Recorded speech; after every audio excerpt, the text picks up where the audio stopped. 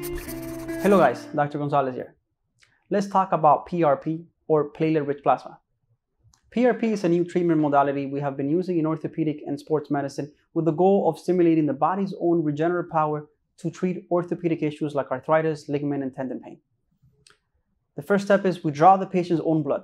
Then the blood gets placed into a special machine that can concentrate the platelets and separate the other components of blood like the red blood cells and the white blood cells.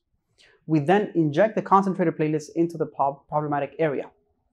But it's important to understand and educate our patients that not all PRP are created equal.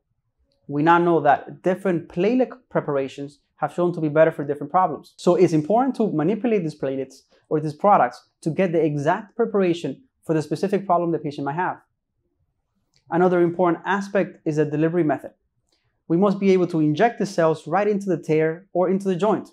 The only way to be 100% accurate is to use some form of image guidance, either with high-resolution ultrasound equipment or with live x-rays, because blindly putting the cells into the joint is simply not good enough for our patients.